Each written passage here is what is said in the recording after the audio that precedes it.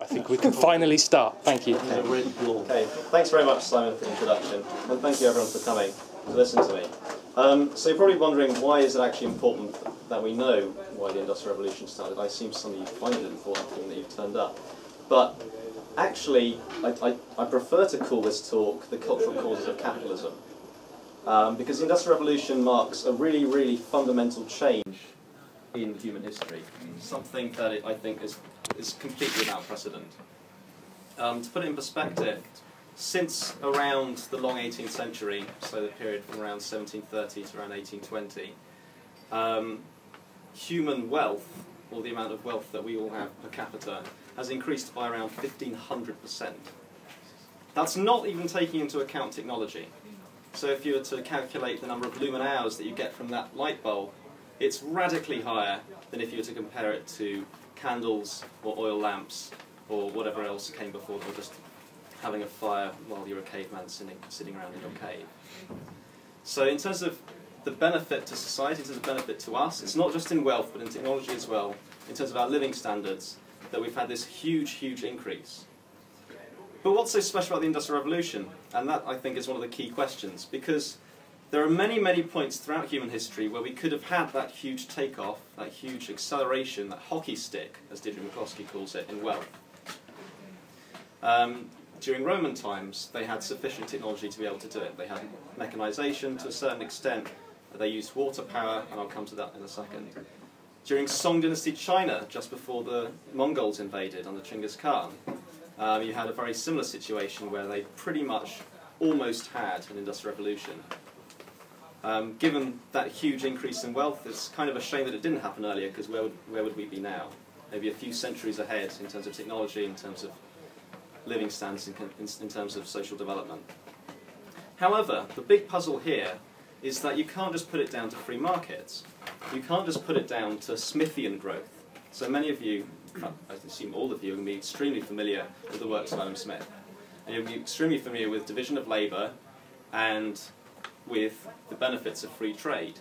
But historians have gone back and they've looked at the period, and they've worked out that roughly between 1698 and 1803, when there's a 100% increase in wealth during that one period, only about 13% of that, so 13 percentage points, are down to Smithian division of labour, which is roughly 3 to 7 of that, and the rest is down to free trade. So what accounts for the huge difference? So we've got 13% down to what Adam Smith thought. Why is it 100%? Basically, it's down to technology, down to T.S. Ashton in 1948 called it a wave of gadgets, inspired by a student of his who was writing an exam and said, the Industrial Revolution started because there was a wave of gadgets all over Britain. And that's something that really resonates, because I think it's one of the best analogies you can come up with as to what happened. Technological development really, really took off in an unprecedented way. And not just in what we think of as the spearheads of industry. It wasn't just in cotton manufacturing, it wasn't just in steam, it wasn't just in coke smelting, but in gardening, in agriculture, in ceramics, in all sorts of other different industries. Pretty much every industry that you can name and think of, there was unprecedented levels of innovation. So what are the standard theories about this? And then I'll come on to what my one is. I'll run through these really quickly and probably not do them enough justice, just so I can start talking about the cultural causes. Capital increases, that's Marx's standard one. Capital accumulation leads to the bourgeoisie getting more and more wealth, and they're able to overthrow feudal landlords and spark this innovative change. Unfortunately, capital increases are just not enough. And if they were true, you'd expect much older institutions like universities, monasteries and the like, which had the most accumulation of capital, to have been the leaders in the Industrial Revolution, but that wasn't the case. It's not the Protestant work ethic, according to Max Weber. For a start, most of them were not Calvinists. They were Protestants of a sort. They tended to be nonconformists. So his specific theory is a bit wrong, but maybe his general approach to being a cultural change has some merit to it. It's not enclosure. It's another of Marx's arguments, that the peasants were thrown off the land so that agriculture could become more efficient. That accounts for about a 1.7% GDP increase, relative to the 1,500% that we're trying to explain. It's not imperialism either, given that caused hyperinflation for most countries. you think of the gold and silver bullion coming into Spain and Portugal. And also you'd expect most other bigger empires to be more successful. Why the British Empire in particular, rather than the Spanish, the Dutch, the French, and maybe the German. So foreign trade in a sense was probably a bit more important than imperialism could ever have been. Canals, railways, etc., 1.5% roughly. Also they were present, canals in particular, throughout a lot of Rome and throughout a lot of Song Dynasty China. Although, having said that, they were other kind of, they're called efflorescences by Jack Goldstone. So these efflorescences nearly resulted in the Industrial Revolution, but for some reason they didn't. And it's not geography. So Kenneth Diamond, you might be familiar with his Guns, Germs and Steel. Jared Diamond, thank you. He explains it as being European dominance. But if it's European dominance, why Britain? Why Scotland and Birmingham in particular? There's nothing to account for the specificity of what happened.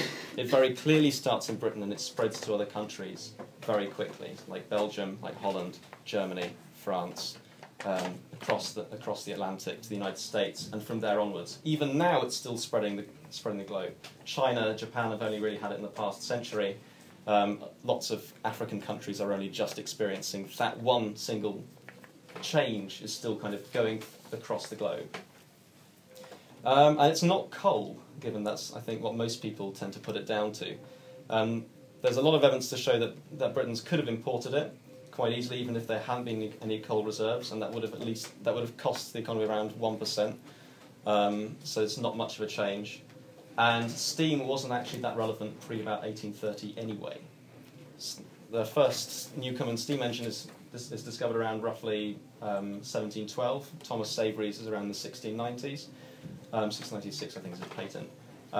But it's not really until the 1830s that they start being used in a lot of industries, start actually having a big impact. And it's not the Glorious Revolution of 1688. This is something that's explained by Douglas North a lot, saying that it's all to do with institutions. I think institutions are important. I disagree with North in the fact that he thinks that formal institutions are rather important, and I think they're not. 1688 was very important for raising a national debt to fund wars, but was not particularly important when it came to funding the Industrial Revolution. Even though it resulted in the Bank of England and the Stock Exchange in London.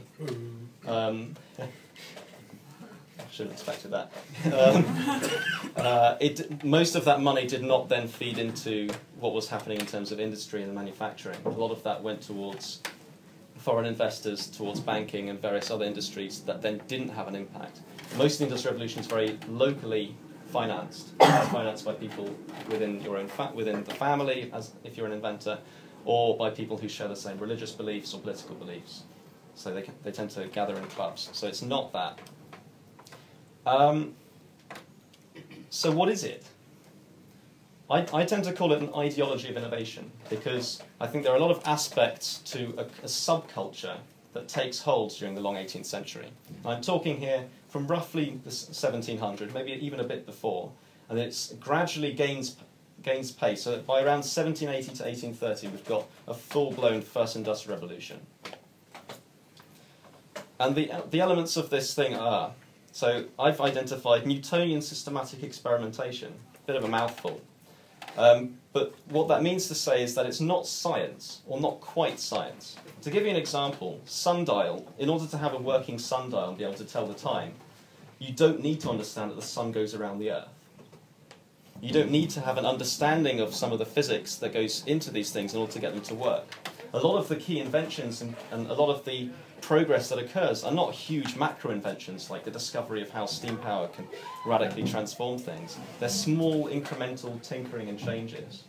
Newtonian systematic experimentation is the process by which people start to note down the changes in the experiments that they make so they don't repeat the mistakes that they've made in the past.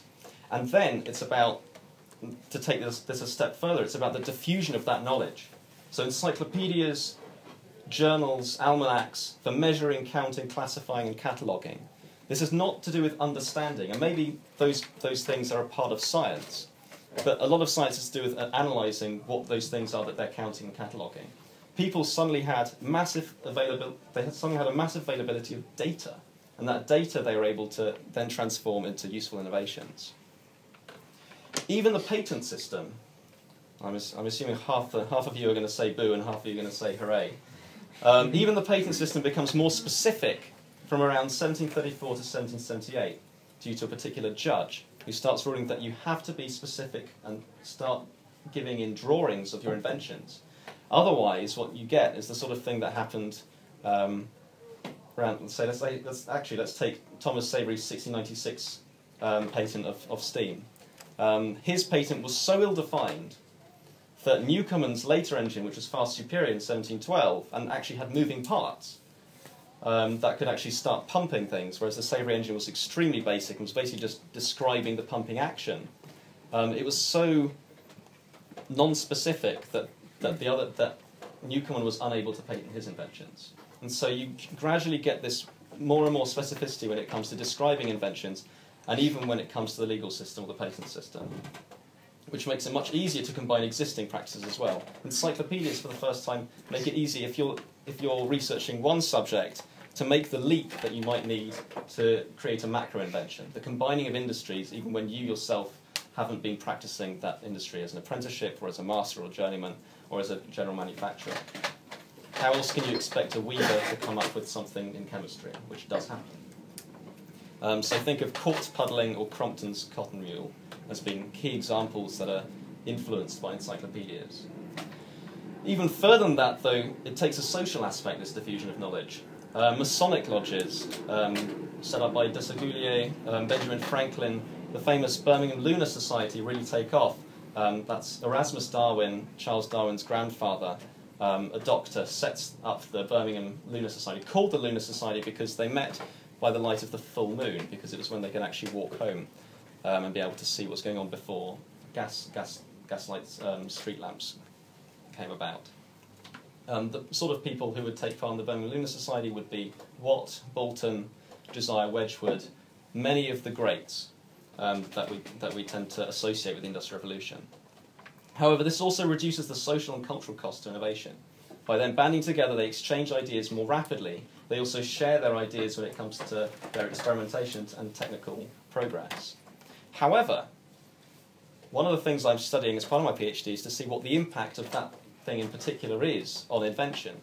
Now, I found it probably does have a cumulative effect, but it's not what usually gets people sparked. It's not what usually inspires them towards invention in the first place. What usually happens is they catch the invention bug, they start experimenting, they start patenting, they start giving out their knowledge and sharing their expertise, but it's only then that they become famous enough to be invited to these societies or to then become associated with them. In certain cases they join the societies beforehand, but often it's actually a form of social recognition. But that in itself, I think, is important. If people start looking at these societies and saying, well, I want to be part of that as well, it's a cultural goal that people then try to aspire to. Then I think it goes even further than that. Certain people really are ideologues when it comes to this. They take an open source, I guess that's the modern term, approach to experimentation. So an example of this is Lean's engine reporter in 1811 set up for Cornish tin and copper miners.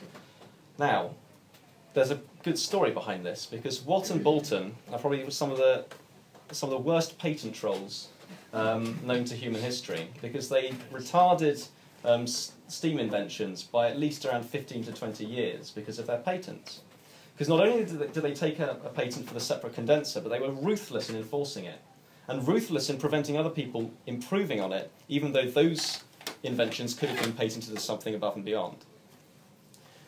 What they also then did is they petitioned Parliament to extend the patent to around 1800. So in 1800, the moment their patent finally expired, what happens? Well, what used to happen is Cornish tin and copper miners in particular would employ consultants and then license these engines out from Watt and Boulton.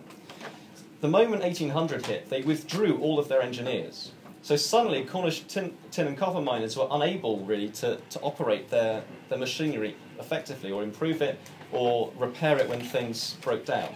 So in 1811, they all banded together and they started sharing their experiments with one another, openly, for free. That's what Lean's engine reporter is, and I think it's extremely important, because as an illustrative example of the sort of thing that was going on. Other examples of patent abstinence, for example, Rennie, Smeaton, Trevithick, and Abraham Darby II, I'll read out his quote. He said he would not deprive the public from such an acquisition as coke smelting. Now, he did patent other things, but with his main invention, what he considered to be his principal invention, he refrained from patenting it because he thought that it would be of great benefit to society.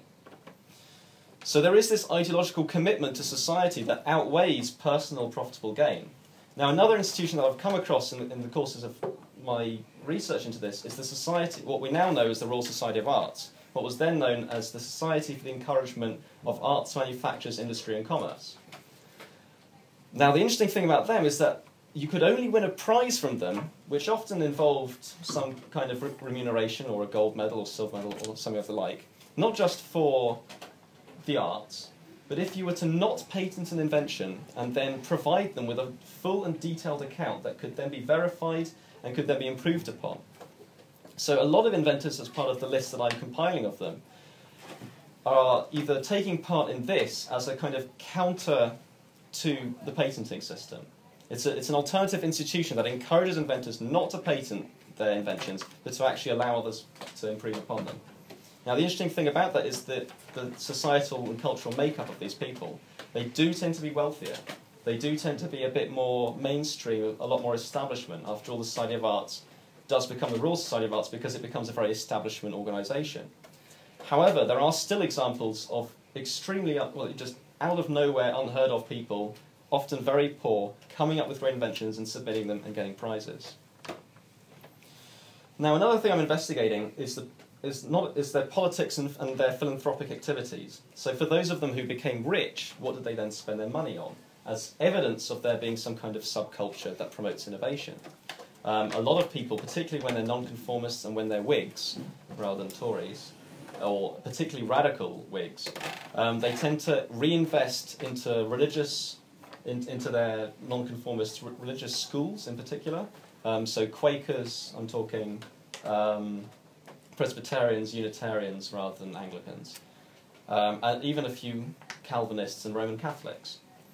And so they're reinvesting back into education, into religion, often into funding other inventions or giving loans to other people who are also inventors but are of like-minded religious and political persuasions. Now, Deirdre McCloskey, and I encourage you to read her book, Bourgeois Dignity. She says another thing, one of the most core fundamental things is tolerance for commerce.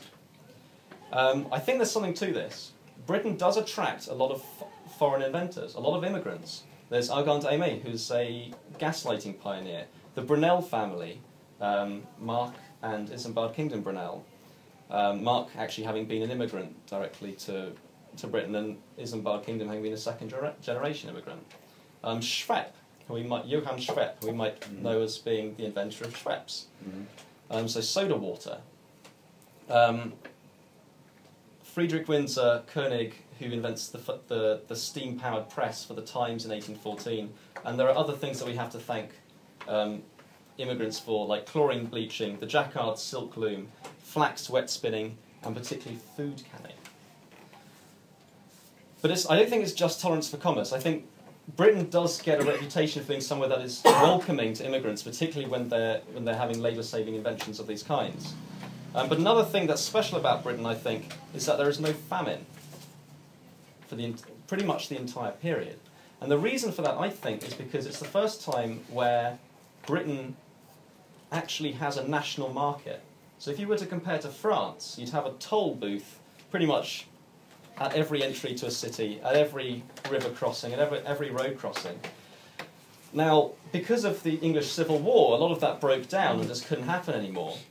So what happens is Britain gets a fully national market. And what that means is that when there is a famine, price gouging is allowed to occur. People are allowed to very easily move their grain to areas that are in grave need. There are a lot of near famines, but the interesting thing about them is that they do always come up with some kind of solution. People always do come in and save them from it, even if it's very costly to begin with. Now, there's a few other things. There's values of trust, honesty, responsibility. Now, maybe these are the sorts of things that you'd associate with commerce. But I still think they're insufficient. Commerce had been happening, I mean, Britain had always been a fairly commercial society, and there are plenty of other examples of commercial societies that didn't have the Industrial Revolution, that didn't have this massive explosion of wealth.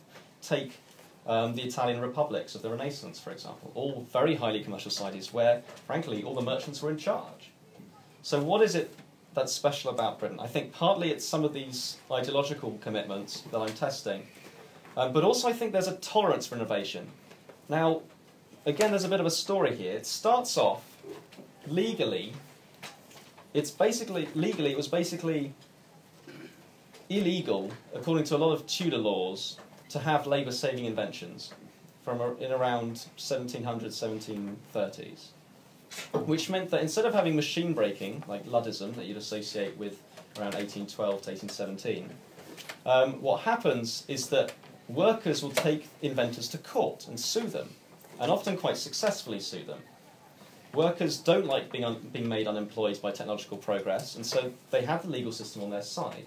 However, what we see over the course of the long 18th century is that they start losing these court cases, more and more of them, and then they start lashing out. They start resorting to violence, essentially, in many places. They start machine breaking. Luddism, if anything, is a culmination of that. I mean, I'm just going to list off a few dates as to when machine breaking occurred, because we always associate it with Luddism, but it has a much longer history. 1675, 1719, 1736. Throughout the 1760s, mechanical sawmills are attacked. James Hargreaves' spinning jennies were destroyed in 1767 and 1769. The wool industry in the West Country is completely ravaged in 1776, 1779 as well. And then it keeps going. I mean, I'll stop the list there because it is pretty much endless. And even what I've listed here in total is probably not even close to how many there were, because I think many of them probably just weren't recorded because a lot of inventors were either forced to emigrate from that particular county and forced to go to different cities, or just didn't take legal means because the legal system in their area at the time was still not on their side. But the key thing is that the establishment is increasingly persuaded over. The legal establishment in particular, but also the political establishment. At the beginning of the period, you have mercantilism. Very, very strong mercantilism.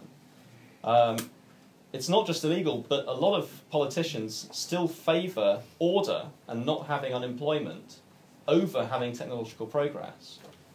But it's by the end of the period that you start getting free trade. All the famous victories of free trade are really from the 1820s and around 1844. I mean, if we think about when the Corn Laws were finally abolished. But it's actually, I think, a very gradual process. One of the things I'm trying to study is the number of bills that are presented to Parliament, rather than the acts that are passed, and then that are pro-innovation, that are pro-technology, that are pro-capitalism and pro-free trade, rather than and then looking at who was funding those MPs, whether it was people who are a member of that subculture, and how they were being persuaded of those ideas. Because I think it's a very gradual transition over the course of the period. As technology continues to grow, because of this dissident subculture, the benefits of that technology become increasingly apparent to the legal and political establishments. And I think there is a role for rhetoric here as well, for their powers of persuasion.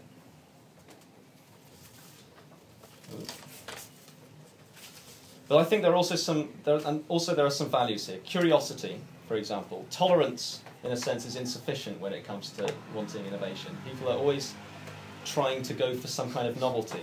And it's not just politically, religiously, legally that these people are in a subculture, they're in a dissident minority, but also in terms of their culture. De Vries talks about a new culture that displaces the old luxury, a new luxury, if you like.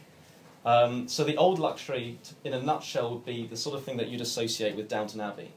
The agricultural estates, the people who are very tied to the land, they're tied to improving the land, they're very patriarchal. A lot of their titles are inherited. They're very anti-money, they're very anti-commerce in many ways. They think it's vulgar, they think it's disdainful. But this is the first time that you start getting hierarchy replaced with class to a certain extent. You start getting people distinguishing themselves by their wealth rather than their titles. You start getting people distinguishing themselves by a consumer culture. They start buying Josiah Wedgwood's amazing pottery. They start buying new glass. Partly this might be due to foreign trade, especially as it becomes internationally viable. So, for example, spices coming in, they promote that consumer culture. Tea, coffee, in particular. Cotton, cocoa, porcelain, and tobacco as well, and other great examples of things that spark this new luxury culture. And again, this is something that initially is illegal. You used to have laws that prohibited you from dressing in a particular way or using certain dyes at the beginning of the period.